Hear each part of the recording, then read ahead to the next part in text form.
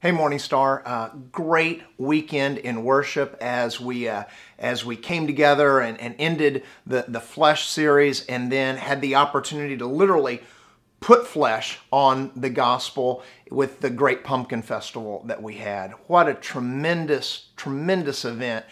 God once again came through and delivered a gorgeous day. Thanks to all the volunteers who showed up and really just, made the body of Christ flesh in the world and loved on our community and served with joy. Thanks to Jill Carmichael and Jill, all your leadership team that just did a phenomenal job. Listen, we had 6,500 people attend the Great Pumpkin Festival. We had less than 5,000 last year, so that was just phenomenal, and it just felt great to be able to come alongside people, love on them, and put a different face on what they would normally tend to perceive the church to be.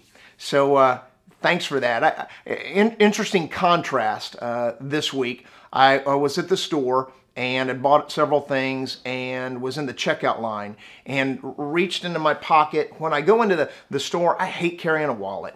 So I'll tend to get my debit card or whatever card I'm going to put it on and put it in my pocket and just carry that one credit card and maybe my license and do my shopping, then just pull it out.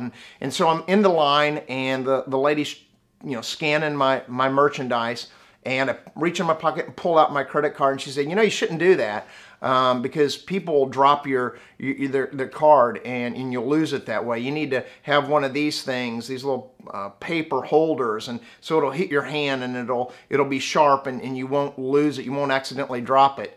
And I'm thinking, well, I've kind of done this for about the last 7 years and not had any. I've kind of got my system down. I'm feeling pretty good about that. And I appreciate the heads up, though. Appreciate the lesson.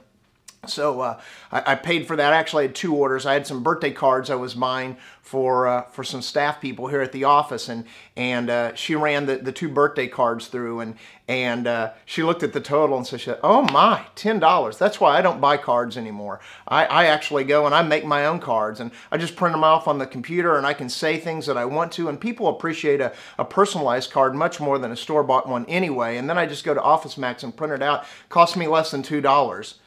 And I wanted to say, wow, man, you got to have thick skin to come through your line, lady, because I was just kind of like, wow, I was just kind of like made wrong twice on the way out, and I think about how our posture is when we make people wrong, and what a position that puts the other person in when we make them wrong. Whether we're talking about Jesus, our faith, or just how they carry their credit cards or debit cards or the cards that they choose to make, greeting card, birthday card, just in life, how we tend to show up and speak, our opinions or our feedback into people's lives. Is that coming across as judgmental and condemning and, I got a better way than you? Or, hey, here's something you might want to consider.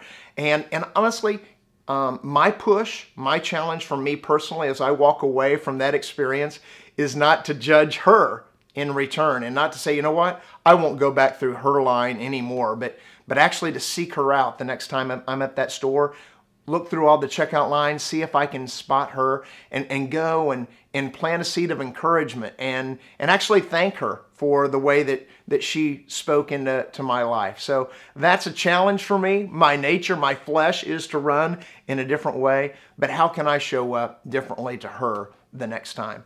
Hey, thanks for the ways that you've shown up this past weekend at Great Pumpkin Festival. This weekend, we turn the page. We begin a brand new series. I'm going to lay out the vision for Morning Star the rest of this year and the next 2 years, and I hope that you will make a commitment not only to be the church through the week, but for these next 5 weeks, man, even through the end of the year, as we enter then into the Advent Christmas season, to make worship a priority in your life. Be the church. I'll see you in worship this weekend as together we turn the page. God bless you guys.